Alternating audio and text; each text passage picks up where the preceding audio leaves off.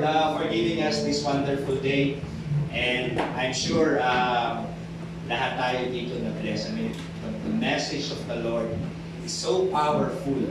Kasi kung makikita niyo kanina, we are overflowing with blessings. We are, the presence of our Lord is here with us today. So, tinanong ko si Pastor kanina, si Pastor Marlon, kung ilang oras pa pwede magsalita.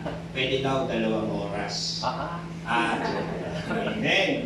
So, within 45 minutes, we'll do our best to share the Word of God. So, sa umaga pong ito, hayaan niyo pong ipagpatuloy natin yung mensahe, yung presensya ng ating Panginoon sa bawat isa. So, our verse today is in Isaiah 60, chapter 60, verse 22. Ayan. So, amen. So, next slide po. Yeah.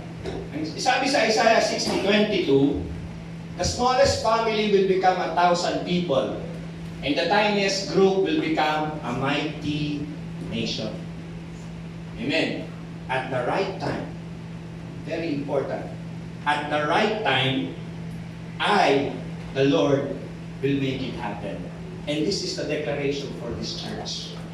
And it is my first time na naimbitahan ni Pastor Marlon dito.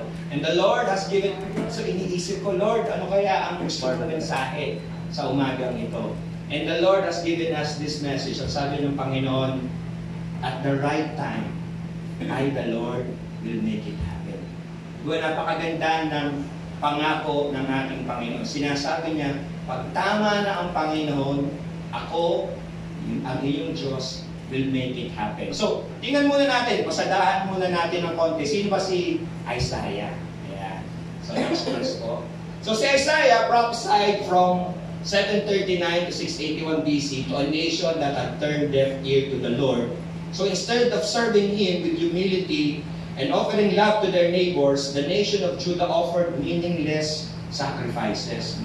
So kung titignan niyo yung buong book ng Isaiah, it's from chapter 1 to, next slide po.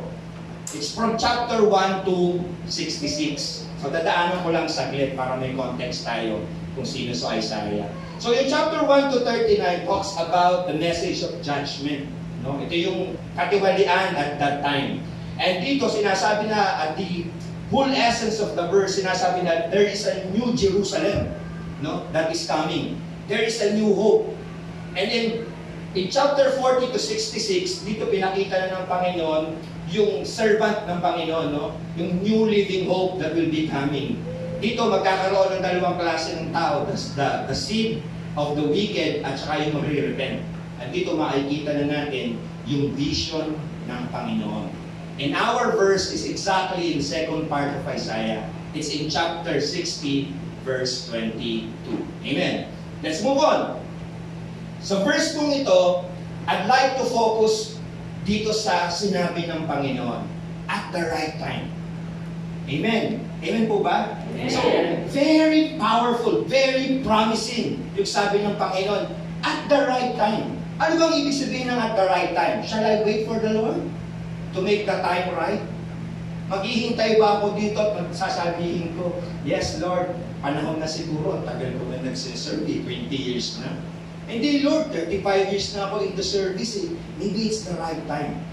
But at the right time here, we'll have a deep dive doon sa verse na sinasabi ng Panginoon na at the right time, I the Lord will make it happen. At the right time here calls for action sa ating lahat. May encouragement ang Panginoon. May sinasabi ang Panginoon sa ating lahat. So, sa next verse, let us look at what happened with anong sinasabi ng Panginoon. The first calling of our Lord to make that at the right time is repentance. Ano po? At dito, walang excuse. Lahat tayo nagkakasala. Lahat tayo we fall short of the glory of God. Look at the story of David. Diba? Si David, sabi nila sa Bible, has the heart of God. No? He was molded sa puso ng Panginoon. And yet, nagkasala pa rin si David. Anong pagkakasala ni David? Adultery. Di ba, one time, relax na relax si David. Paglabas niya, may nakita siyang magandang babae. na-distract siya. Si Bathsheba, nabuntis pa nga niya. Hindi tayo nagmamarites. Ano po? Nabuntis pa niya. At para matagtakpan yung kasalanan niya, yung asawa ni Bathsheba, si Uriah, pinadala niya sa battle. At sabi niya, sige, sabi niya sa general niya, iuna mo na yan si Uriah kasi kailangan. Although at that time, may revelation na sa kanya na huwag ka nalalaban because at that time, you will lose. Pero anong heart ni David? Pinadala na si Uriah, frontliner. Kaya unang laban pa lang, patay si Uriah. So nagkasala si David. But alam mo kung bakit gustong-gusto ng Panginoon si David? Dahil nag-repent siya. Humihingi siya ng tawad sa ating Panginoon. So tayo, to unlock that perfect time, we should always have the mindset of asking forgiveness sa ating Panginoon. Because our Lord loves a humble heart.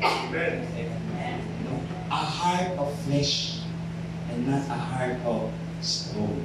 Amen. Next, sabi natin in Romans 8:25, but if we hope for what we do not see, we wait for it with patience. So sino sa Bible characters ang very famous with patience? Look at the story of Job. Right? He has everything. In fact, in the early years, Job is the wealthiest man in the world. Arguably, the most powerful and most influential at that time. But God has taken everything from him. Nagreklamo ba si Job? Hindi. Sinabi ba niya sa Panginoon, Lord, I'm a faithful and diligent servant.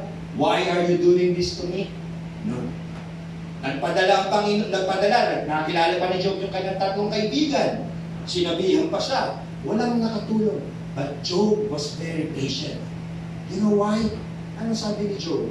Naked that I come here, and naked that I will live. Ang sabi pa lang nga sa simula pa lang, alam niya that I have to be patient with our Lord because He knows our God has a perfect plan for him. And what happened to Job?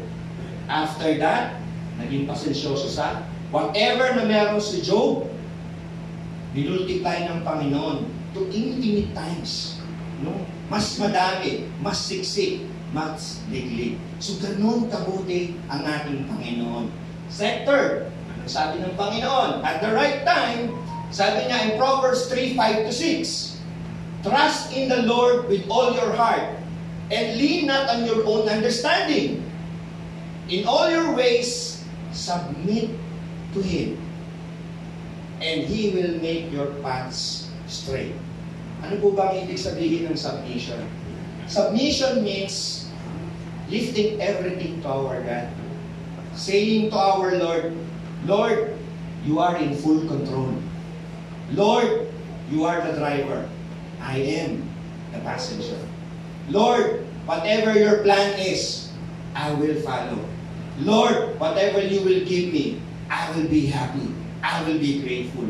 And sino dito, sa Bible characters ulit, ang very famous for trusting the Lord? Look at the story of Abraham.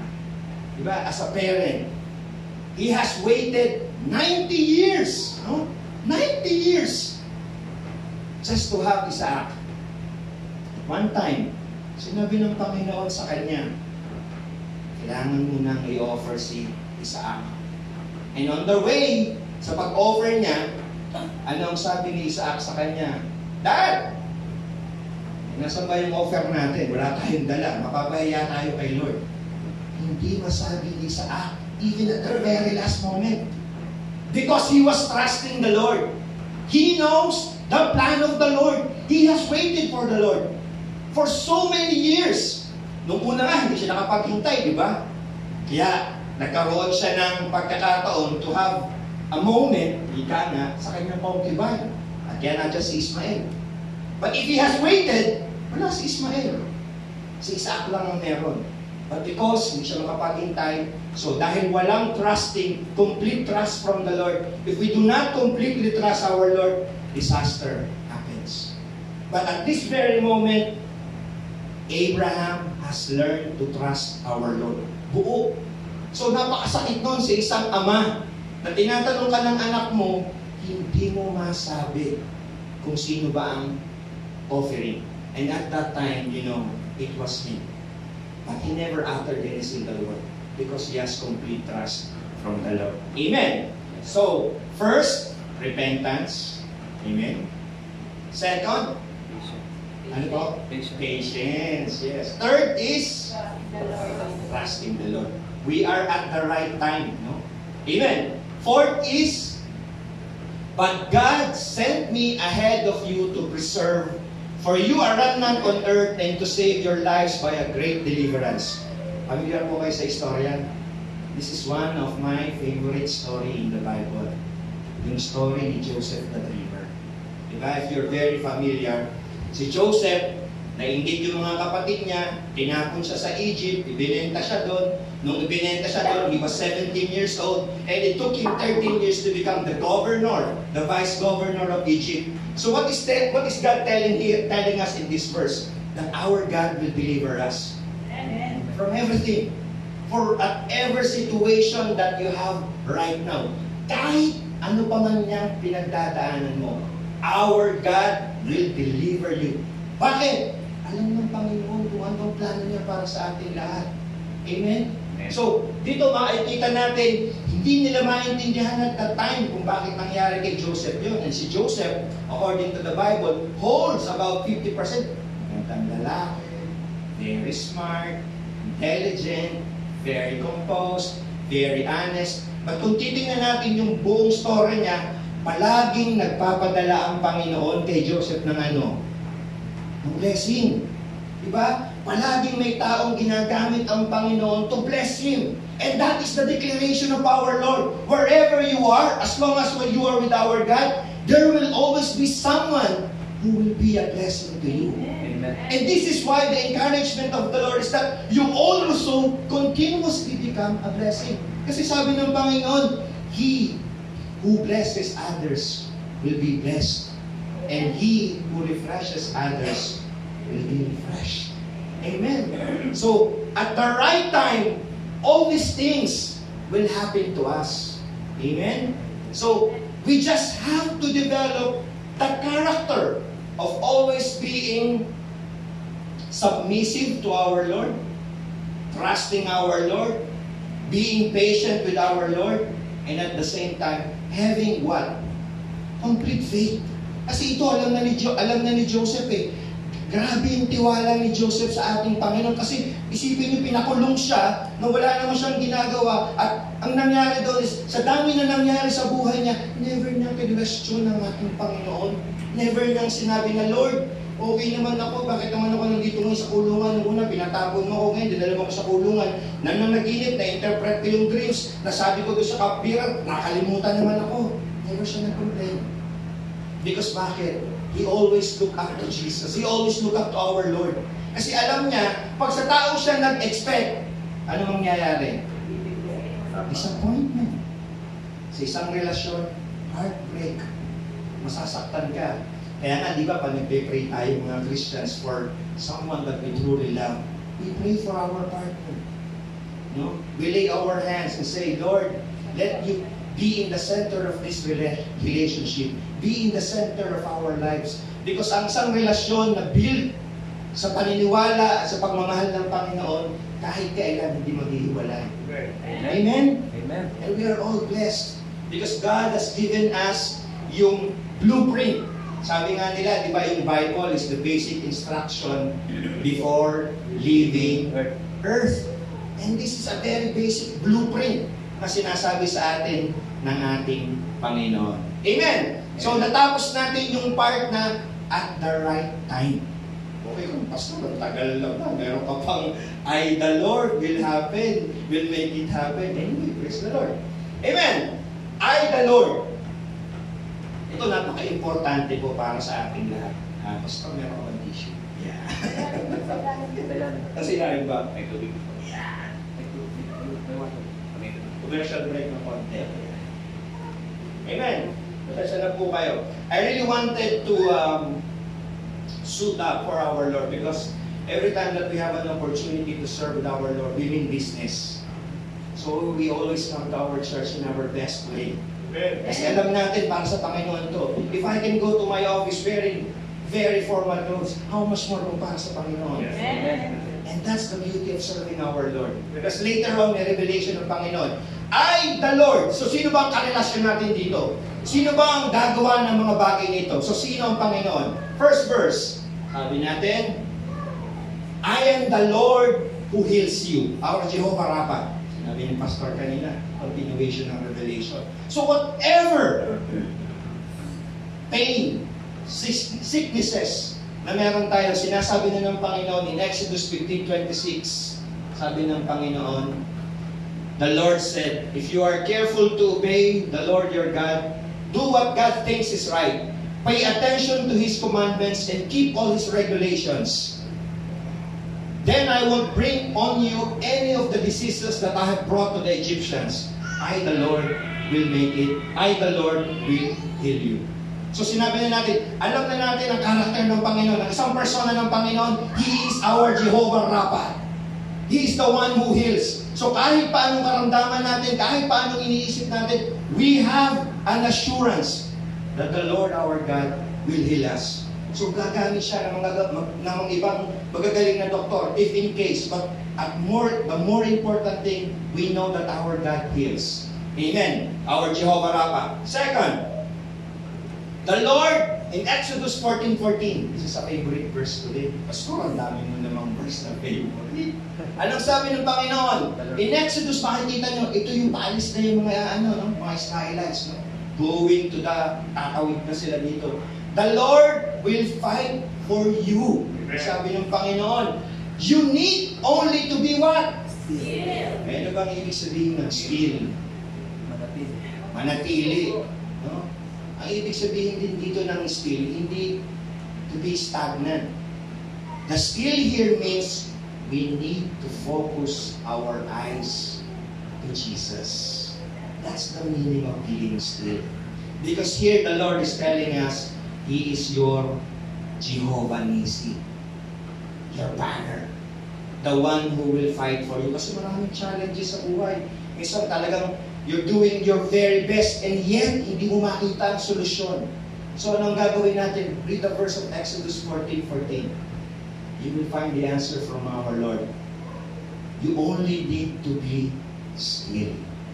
So that means complete reliance ulit sa ating Panginoon because your God is your Jehovah Nisi, the banner. And alam natin, pag ang Panginoon ang nangunguna sa battlefield, there will always be victory. Umulan o umaraw, gabi o liwanag, ano bang hamon ng buhay natin. At sa dami ng pangako na binitawan dito sa mundong ito, ang Diyos lamang ang nakatupad ng lahat. Amen? Amen? Amen! Amen! Woo! Thank you, Lord. Napakaganda ng mensahe mo. Amen. Philippians 4:19. But my God shall supply all your need. He is what? Our Jehovah? Jireh. Diba? Dito pa lang malalaman mo na kung talagang alam mo kung sino ang karelasyon mo, hindi mo kailangang mangamba. So kung ano man ang pinagdadaanan mo ngayon, alam mo that God will provide all your needs. At hindi lang yan, according to His riches in glory by Christ Jesus Christ. And take note, ang Panginoon, pag nagbigay ng biyaya na siksik, lilig at umapaw, hindi ka niya pahihirapan. That's biblical. Ang sabi ng Panginoon, when I give you the riches, I will not I will not toil difficulties. Wala siyang kasama. And alam niya na pag binigyan ka ng biyaya, there will be sustenance. Isusustain ng Panginoon. Hindi niya ibibigay sa'yo tapos kukuhanin niya. No. When our heart is ready, when we know that in our priorities, our Lord is our number one. Tulad ng sinabi, kinakanta natin kanina, the Lord will always sustain that. And our Lord is a Lord that always progresses everything. Progressive ang Panginoon. Pag binigay niya sa iyo ngayon, if I can trust you with 1 real, I can trust you with 1,000. I can trust you with 1 million. Ganyan kabuti ang Panginoon. But the only question is, Are we ready? Is our heart ready? Yan ang sinasabi ng Panginoon. And pagpatuloy po natin, anong sabi ng Panginoon? I am the Alpha and the Omega. Our God is what? El Olam. Ako ang simula at ang katapusan. At lahat ng mangyayari sa buhay natin, alam na ng Panginoon.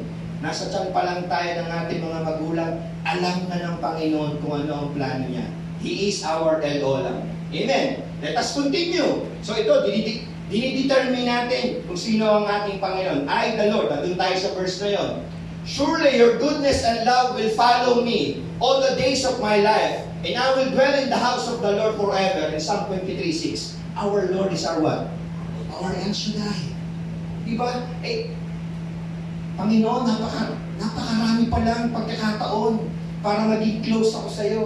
Maybe at this point in time, I have some issues financially. Then I know that my God will supply my needs. Maybe at this time, I'm feeling something. Then I know that my God will heal me. Then maybe this time, meron akong pinaglalabanan. Then I know my God will fight for me. In Exodus 14:14. So napakadami pala. Ang sabi naman dito, He is our El Shaddai. And He is what? More than enough.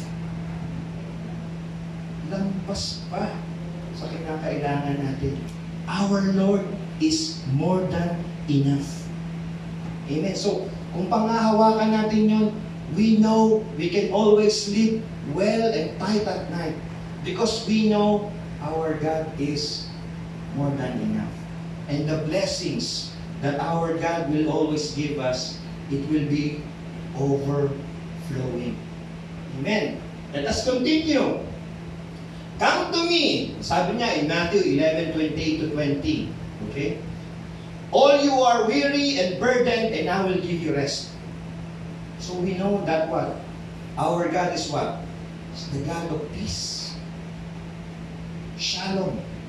Diba? Kasi ibinibigay sa atin ng Panginoon. So lahat ng kapahingahan, ibinibigay sa atin ng Panginoon. If we may continue, anong sabi pa ng Panginoon? Amen. Next po.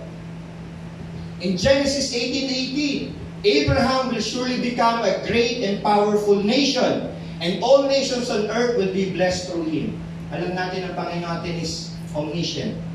Alam niyo na kung ano mangyayari. Sa simula pa lamang. Kaya mga kapatid, ang blessings, dineclare pa sa panahon pa ni Abraham. Sinabi na dito, and all the nations on earth will be blessed through him.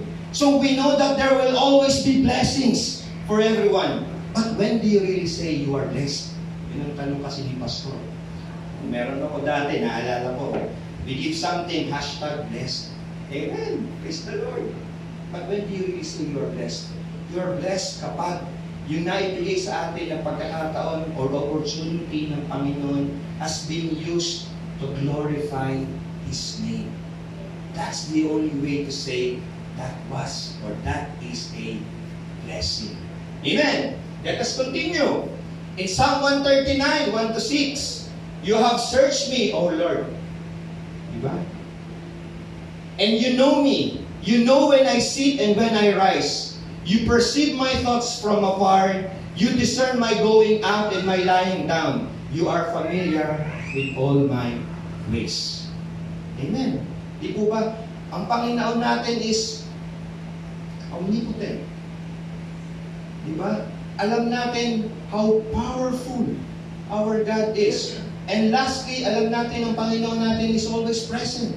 Lagi natin siyang kasama sa anumang panahon. Ang sabi dun sa ating verse, sa ating next verse, before a word is on my tongue, you, Lord, know it completely. Alam na ng Panginoon, hindi pa natin sinasabi. So, sa dami ng sinabi sa atin na verse ng ating Panginoon, we can completely say kung gaano kabuti ang ating Panginoon. Ang gagawin na lang natin is sa anumang hamon ng ating buhay, uhugot na lang ako dito sa isang verse na sinabi ngayong araw. Pangahawakan ko yun. So napaka-importante po mga kapatid that we have our own life verse. Ako, ang life verse ko, sasabihin ko sa inyo. Amen. Today. Next, ano po ang sabi? For the Lord of hosts has purposed it and it will annul it. His hands is stretched out and who will turn it back? Ganyan ka-powerful ang ating Panginoon. When our God says yes, no one can say no. He cancels every no of any human being. When God opens one door, no man can close it. But any door that has been closed by a man can be opened by God any time. We just need to have complete reliance sa ating Panginoon. Anytime. Anong sabi ng Panginoon? When the time is right. When your heart is ready. When you are willing to serve. When you are willing to obey. Amen? Let us continue. So ano ba ang gagawin ng Panginoon when the time is right? Yan. So eksakto, nandito na tayo sa mismong revelation ng ating Panginoon. I, the Lord, will make it happen. And this is my life verse. In Jeremiah 29:11. For I know the plans I have for you, declares the Lord. Plans to prosper you. Plans to give you a living hope. Hindi lang hope. It's a living hope. Because this is our Lord Jesus Christ. And a bright future. Hindi ba napakaganda ng pangako ng Panginoon? Ganun pala ang sabi ng Panginoon. When the time is right, I, the Lord, will make it happen. Eh, ang tanong, Pastor, ang Panginoon ba taling sa kanyang salita? Hindi. Ang Panginoon, pag nagsabi niya, pag nasinabi niya, hindi niya ito hahayaan na hindi mangyari. Ang sabi ng Panginoon, for I know the plans I have for you. So, how do we unlock it? Paano ba ma-unlock yan, Pastor? Ano ba dapat natin gawin? My recommendation, ang revelation ng ating Panginoon, is to adopt the SOS mindset. What is SOS? Sabi nila, save our souls. Ito ba? Pag yung mga emergency. But SOS, sasaglihan natin. Anong sabi ng SOS? Seek, obey, and serve. Okay. Let's start first with seek. Anong sabi? Matthew 6:33. But seek first His kingdom and His righteousness. So, amen. Kung may pagkakataon, pagising pa lang sa umaga, Lord, maraming salamat sa opportunity sa umagang ito. Lord, maraming salamat sa pagkakataon na makapag-serve sa iyo. Maraming salamat, ginising mo ako sa umagang ito. Maraming salamat sa buhay na binigay mo sa akin. Maraming salamat sa lahat. In everything, give thanks to our God. Ano man ang sitwasyon ng buhay natin. Seek first His kingdom. Therefore, do not worry about tomorrow, for tomorrow will have its own anxieties. So, bukas ano kayo mangyayari? You don't have to worry for that. Dadami yung wrinkles natin niya. Diba? Sabihin natin sa sarili natin, whatever your worry is, whatever your problem is, I have a bigger God. And my God will always provide me a solution sa kung ano man ang pinagdadaan. So that is seek. Second, obey. Amen. Praise the Lord. The Lord will make you the head if we obey. In Deuteronomy 28:13, not the tail. You pay attention to the commands of the Lord your God that I give you this day and carefully follow them. You will always be at the top. Never at the bottom. You will always be ahead and never a tail. You will always be the lender, never the borrower. Ang maganda ng salita ng Panginoon. So, sino ang gusto na ganon? Amen. Amen! We claim it. Diba sinasabi natin, yes Lord, make me one. Yes Lord, I am ready. Yes Lord, I'm willing. But pay attention to His commandments. Obey, yung sabi ng Panginoon. Amen! Sir, kung maaalala natin ito sa Joshua, tinatanong ni Joshua, kung naalala nyo, di ba, yung 12 tribes. Yan, yung sinakop na nila, yung papunta na dun sa Promised Land. At kung maaalala nyo yung storya ni Joshua at saka ni Caleb, meron 12 spies na pinadala doon para sa Promised Land. At yung 10, ang gusto nila ay, mga higantay na doon, hindi natin kakayanin. Pero si Joshua at si Caleb, sila lang ang nag-report ng positive. Na may pagkakataon, na may opportunity. Bakit? Anong mindset ni Joshua? Ang mindset palagi ni Joshua is about serving our Lord. And serving our Lord is always a choice. No? Yung pagsilbi natin sa ating Panginoon, it's always a mindset. Because ang Panginoon, hindi naman siya namimilit eh. If you want to come to the church and serve, the Lord will be very blessed. And that's always the mindset. We always say, God bless you. How about blessing God?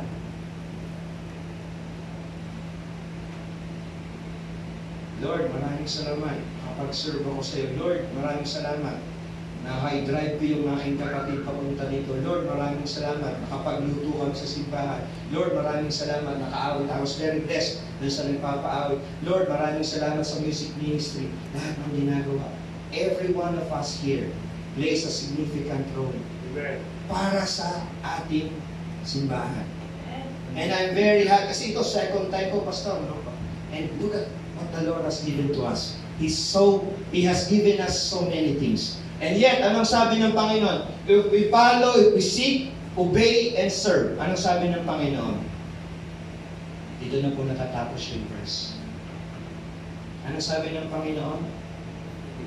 If you obey and serve Him.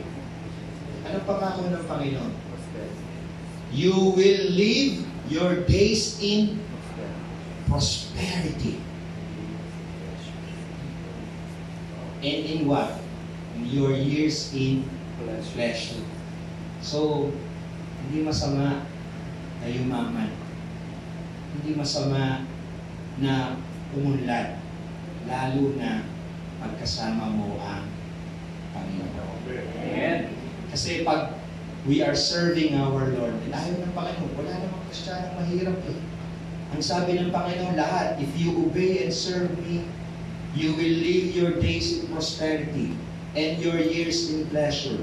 Kaya nga, sabi dito, we never invest dito sa lupa na ang mga investments na nangangalawang. Dahil ang gusto ng ating Panginoon, we invest sa taas. Kaya ang sabi ng Panginoon, if we obey and serve, we will live our days in prosperity and our years in pleasure. So, in conclusion, yan, salamat Pastor, sinabi mo na yun, in conclusion. Amen! Anong sabi? Now, when we look at the verse Isaiah 60:22, this is now how we're going to look at it. Dati, nung nagsisimula tayo, akala ko isang mensahe lang na binabasa ng Panginoon. Yung pala, pa nagsasabi sa atin ng Panginoon, isang verse pa lamang, Lord, grabe ka. Lord, grabe pala yung revelation mo. So, at the right time means repentance, being patient, trusting our Lord, understanding His purpose. I, the Lord, means the declaration that your God, our God, is El Olam. He is our El Shaddai, our Jehovah Jireh, our Jehovah Rapha, our Jehovah Ra'a, our Jehovah Nisi, our Jehovah Shalom. He is in control. You only need to be still. Because afterwards, what will happen? God's victory and deliverance to all of us. Plans to prosper you, to give you hope and a bright future. And lastly, obey plus serve means prosperity and pleasure. So that is Isaiah 60:22. Amen! Woo! Maraming salamat! Thank you, Lord, for you have given us the opportunity to serve you. So let us all stand and pray. Hallelujah. Ama, maraming salamat sa umagang ito. Ama, maraming salamat sa presensya mo. Maraming salamat sa salita mo. Maraming salamat sa ibinahagi mo sa aming revelation. Lord, continue to teach us. Continue to make us humble. Continue to change our heart from a heart of stone to a heart of flesh. Continue to bless us so that we can continue to become a blessing to other people and continue to teach us to serve you. More importantly, Lord, continue to be in control sa buhay namin. Tulad ng salita mo sa Isaiah 60:22, Lord. We will do our best. We know we are a work in progress. We know, Lord, at the right time you have given us the opportunity to do whatever is right. And we know, Lord, with your promises, you will make it happen. And we know, Lord, at the end of it all, you will deliver us, Lord. At alam namin, Panginoon, yan because you have already given to us our living hope, si Jesus Christ. Maraming salamat, Panginoon, sa pagkakataon nito. Maraming salamat for touching our lives. Tunay nga, Panginoon, ikaw ang number one sa buhay namin at magpakailanman. Because we know, Lord, you are the same today, yesterday, and forever. Maraming salamat, Ama. We ask this through your Son, Jesus Christ, our Lord.